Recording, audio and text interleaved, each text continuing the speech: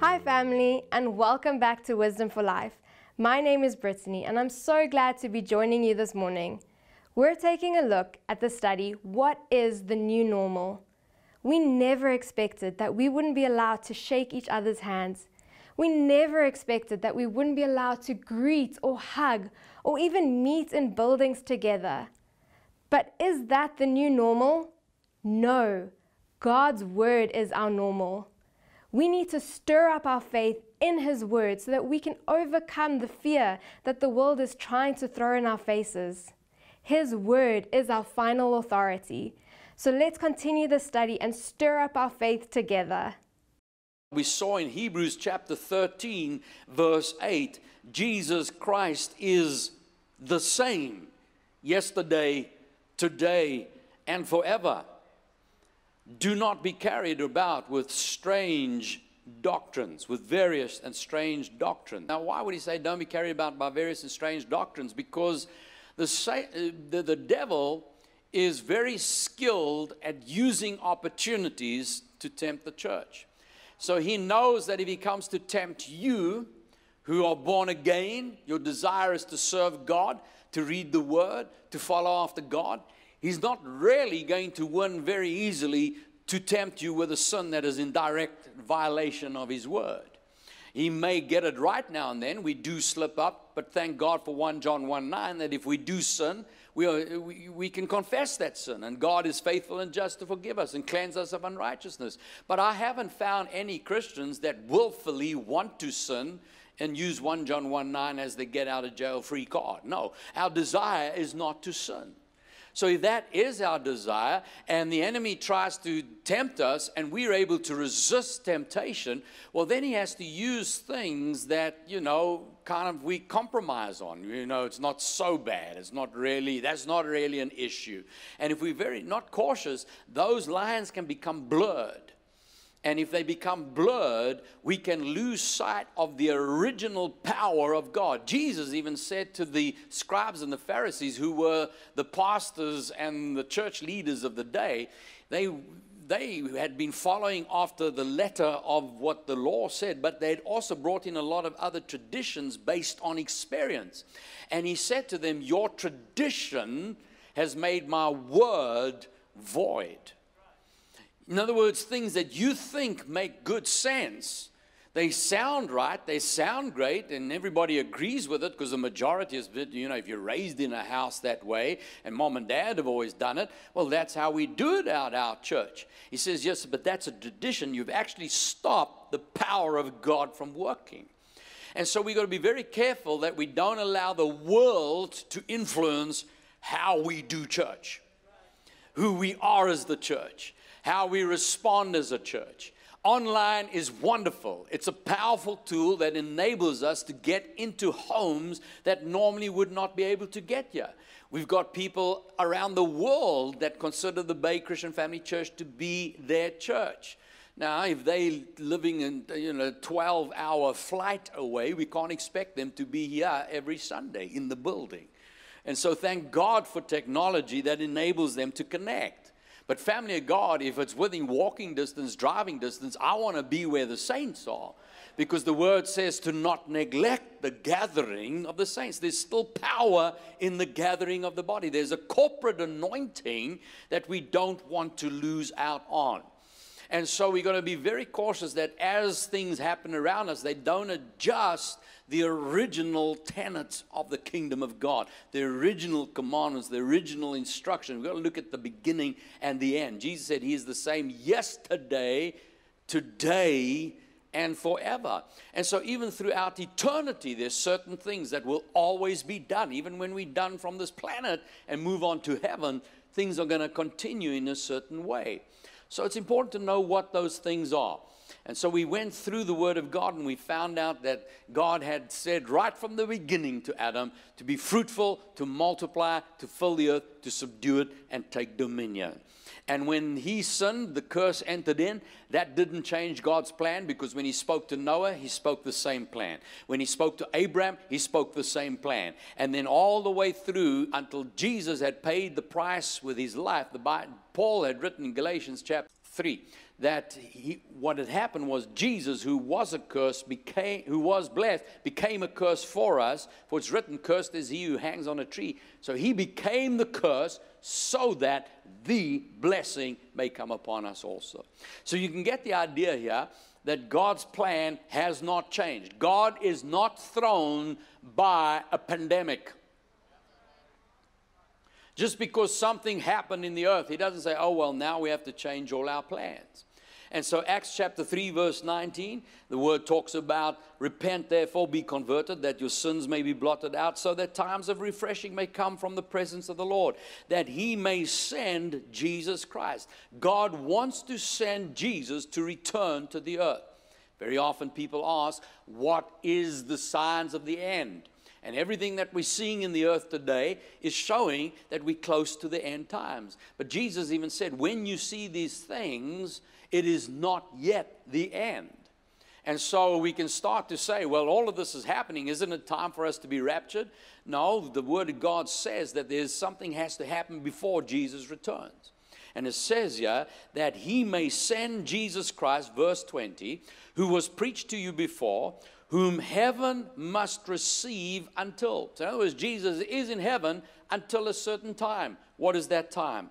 The times of restoration of all things which God spoke by the mouth of his holy prophets since the world began. So it began with the very first word that he spoke. That promise, that blessing still has to be fulfilled in the earth. So even though sin tried to stop it, Jesus came to get it back. Someone say hallelujah. And we saw various scriptures. We don't have time to read them all. As I say, we've already done it. We saw that Jesus out of his own mouth said, for this purpose the Son of Man has come to seek and save that which was lost. He said he did not come to condemn man, but to save man. He said that he came to destroy the work of Satan.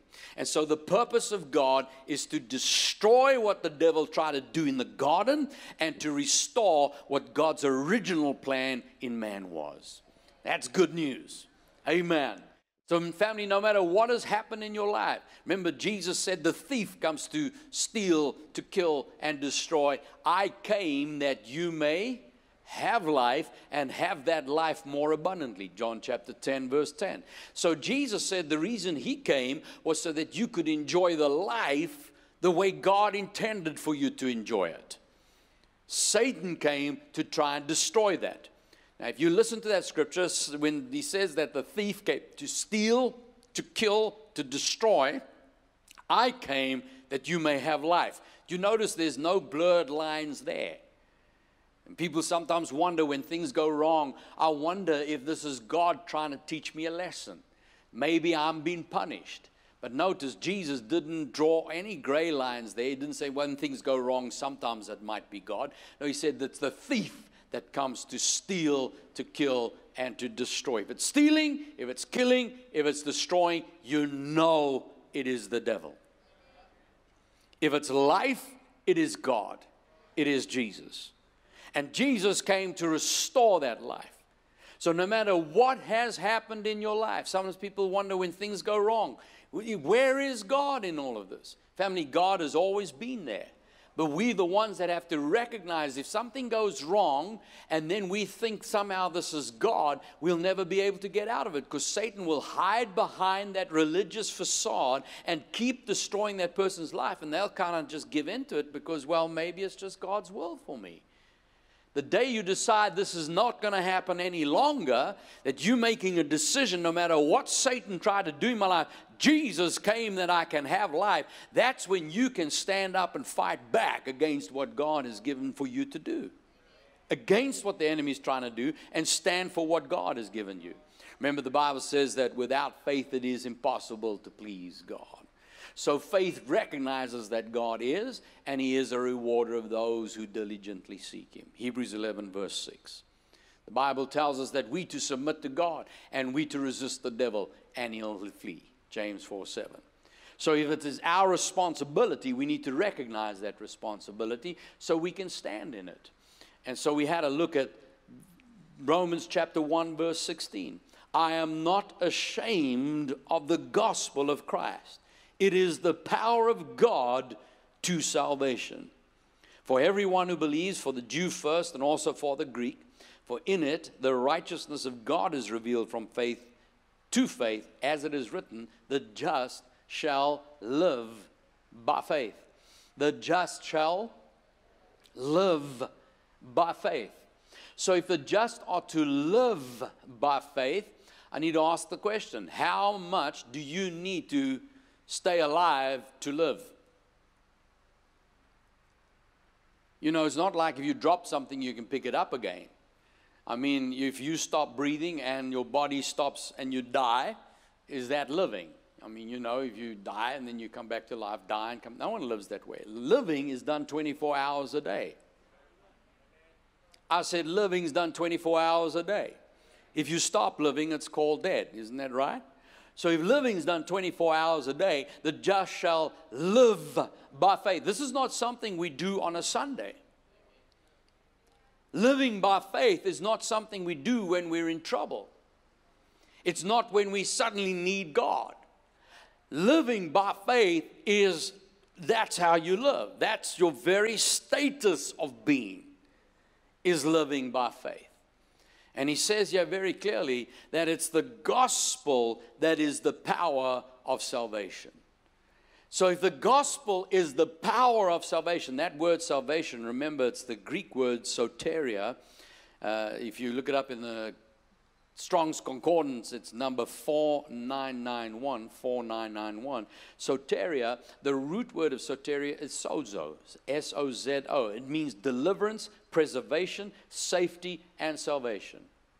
Preservation, deliverance, safety, and salvation. So we recognize from that word that when we were lost, we needed Jesus. Somebody presented the gospel to us. We chose to believe it, and we gave our lives to Jesus. The moment you did that, you were born again out of death into eternal life. You were saved out of hell and destined for heaven. That's salvation. Now that's salvation of your spirit man. Old things pass away, all things become new. But have you noticed your soul needed more work? You still thought in a certain way. You still said things you didn't like that we'd said. All of us have done it. We said things we didn't like. We said things we know were wrong. We did things that were wrong. What's that? That's the soul. And the Bible talks about receiving the implanted word to the saving of the soul. That saving is an ongoing process. And so it's the word of God that transforms the way that we think. So sozo talks about your salvation into eternal life, but it also talks about continuous provision, continuous protection, continuous growing in the things of God. And so the gospel is still the same power for that. You and I wouldn't know that we could be healed if we didn't find out from the word of God that by Jesus' stripes we've been healed. We didn't know God was interested in our personal well-being until we found out that my God shall supply all your need according to his riches in glory by Christ Jesus. We didn't know those things until we discovered the word of God. So it's the word that's going to bring that salvation, that soteria to us. Matthew 28 verse 18, Jesus came and spoke to them saying, all authority has been given to me in heaven and on earth. Go, therefore, and make disciples of all the nations, baptizing them in the name of the Father and of the Son and of the Holy Spirit, and teach them to observe all things that I have commanded you, and lo, I am with you always, even to the end of the age. Family, as Jesus was leaving the earth, these were the last words that he spoke to his disciples. This would make it one of the greatest words ever spoken. This is the intention. When Jesus is done with his 3.5 years of ministry on the earth, and he's leaving the earth, and he's completed his assignment here as Savior, died and already rose from the dead, now ascending to be seated at the right hand of the Father, his departing words are, go make disciples. He didn't just tell us to sit in a building and feed ourselves. You see, that's where we got to be cautious, because it's so easy to say, well, you know, now that I've found online works, I can watch any church in the world, you know, I can watch any preacher in the world. God gives you specifically the apostle, prophet, evangelist, pastor, teacher for the equipping of believers for the work of the ministry. God puts somebody into your life that's going to challenge you and increase you and grow you to become more of what God's called you to be. But just me sitting at home listening to that, well, at least I got blessed. That was a great message. I got something out of that. It's not about me. You see, when I first was saved, I needed Jesus. How many you say amen to that? I knew where my life was going. I knew what a mess it was in.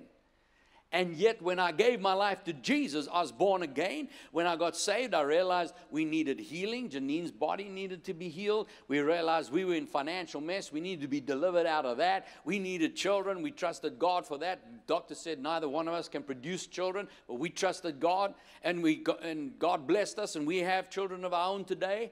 And now the grandchildren are on their way. One's already here and more to come. Amen.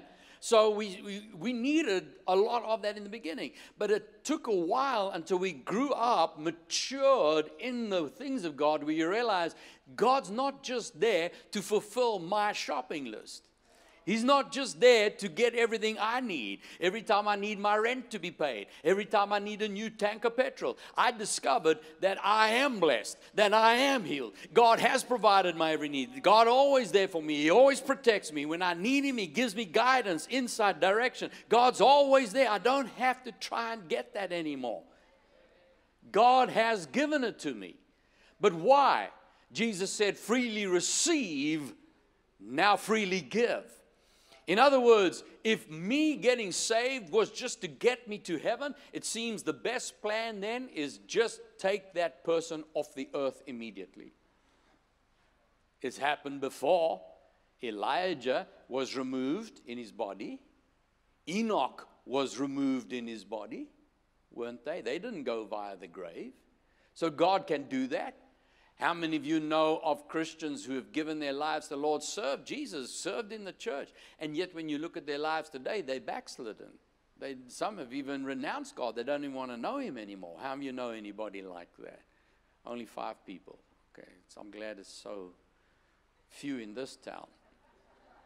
But other churches I go to, more people put their hands up. And so, you know, how many realize that there is a potential of people backsliding? So if it was all about just getting people to heaven, it seems the best plan is have an altar call, and the moment says, I believe Jesus, my Lord and Savior, praise God, He's in heaven. We just need to leave a handful of people that are going to make it, and God knows He can trust at least, you know, Allan Bagg won't give up. He'll keep going, but the church is empty, because whenever you get saved, you're gone. No. How many realize when we got saved, yes, we were translated into a kingdom of God, but not just so that we can leave here and go to heaven. We were translated so that we can now take up that commission. There are others out there that don't know what you know. There are others that haven't discovered the word. How many of you, when you first got saved, and the first few weeks you sat, you went, what? Hallelujah. Really? That's in the Bible? Come on. How many went through that kind of process quite a few times? It takes a while. After maybe 2 or 3 years, you start to say, amen. And then you quote ahead of the pastor. And then you know after that scripture comes this joke. How many of you know what I'm talking about? And so you kind of get used to the flow. And it's very easy to get that point and go saying, but I'm not learning anything anymore. I'm bored now. No, we're here to be equipped. Faith comes by hearing. And when I hear the word of God, it's like, you know, if I'm working out and I'm training, I have to make sure I feed my body properly. I can't go, you know, to gym on last week's steak.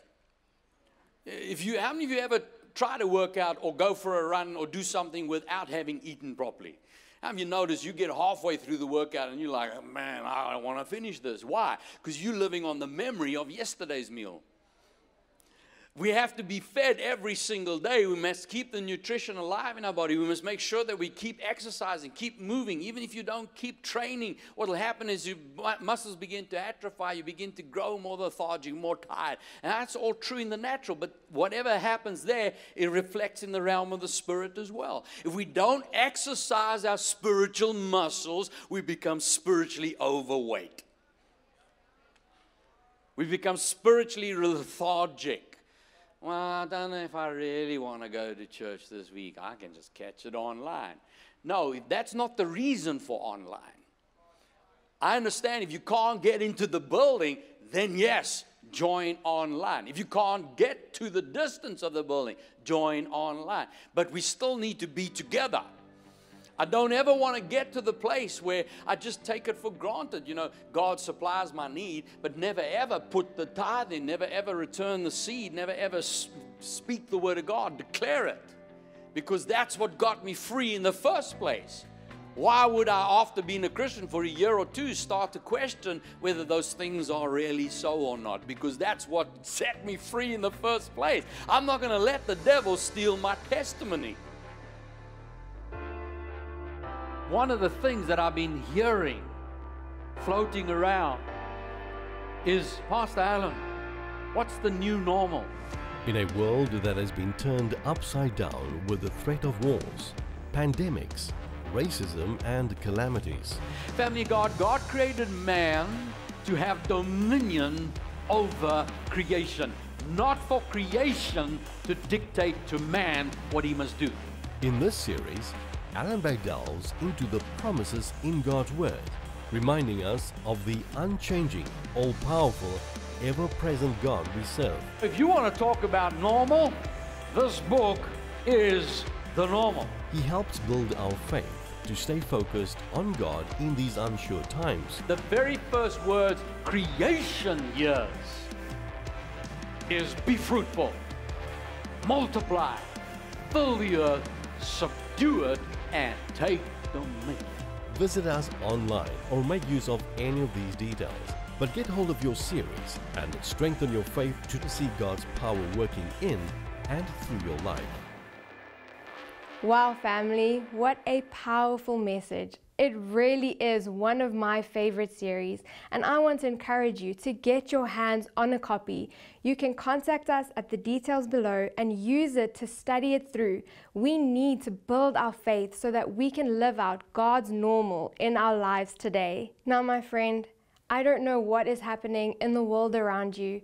You might be experiencing fear right now, but I want to pray a prayer of peace over you. Let's pray together. Dear Heavenly Father, I thank you for our friends and partners. I thank you that they are experiencing your peace that surpasses understanding. You are right there with them right now. You are guiding them every step of the way. They feel your peace and your joy, and they can experience that in their lives on the everyday in Jesus' name. Amen. Now I know you are experiencing God's peace right there with you.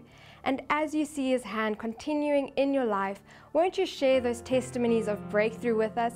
We would love to hear from you. So you can contact us at the details below and we will get those testimonies from you. It truly encourages us. Well, family, that's all we have time for today. Join us again tomorrow as we continue this exciting study of what is the new normal. My name is Brittany, reminding you that Jesus is Lord. Remember, life is a choice. Choose life. With a call to equip believers to flourish in their ministries, Allan and Allan Bagg are the senior pastors of the Bay Christian Family Church, one church in many locations. Many locations, one church, one vision. It is one church, multiple locations. Allan and Allan Bagg invite you to join us this weekend at the Bay Christian Family Church for some great times of worship in God's amazing presence, for faith-building messages from God's uncompromised Word, and for some great times of fellowship with the family of God.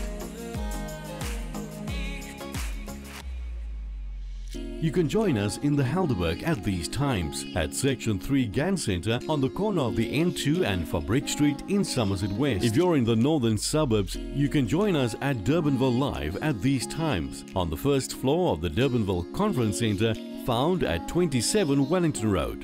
And if you would like to join us at Power Live, we're on the first floor of the Berlin Centre on the corner of Optenhorst and Berlin Streets.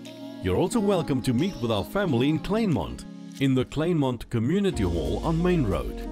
People connecting with people.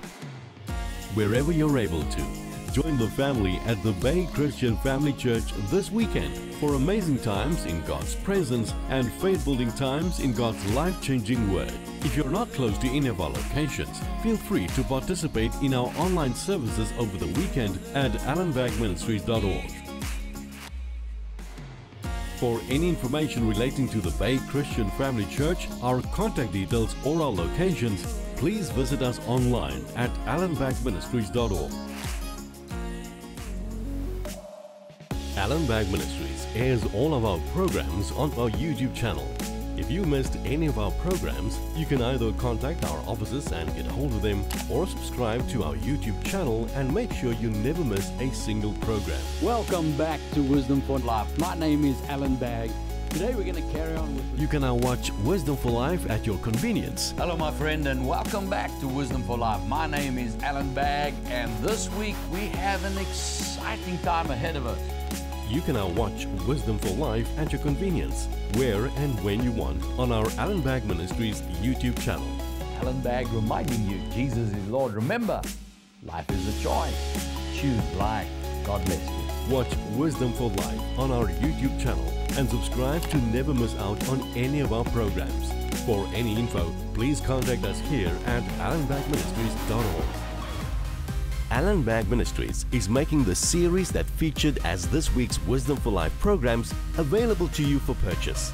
If you missed any of this week's programs, or if this week's Wisdom for Life programs have helped you, we encourage you to purchase the series featured on this week's Wisdom for Life programs and have them available to strengthen your faith when needed. The series featured as this week's Wisdom for Life programs is available in digital format, so purchase yours online at allanbagministries.org or contact us to order your series at any of these details.